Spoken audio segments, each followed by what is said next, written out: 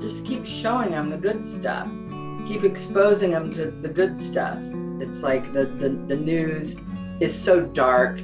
One of the events I own and operate is the Unicorn Festival, and it's actually right next to Columbine. It's actually right next to the Columbine Memorial. It's in Clement Park in Littleton. It's right there, and it's just this massive event with unicorns, mermaids, fairies, dragons. It's the world's a magical place, and it's like every toddler from like a 3-state area shows up for it, and they love it.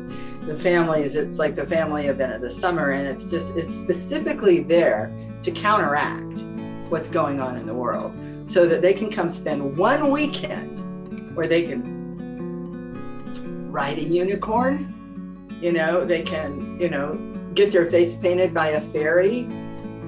They can, splash around with a mermaid. They can just live in that magical world that in many ways I feel is every bit as real as, the world we're shown on the news.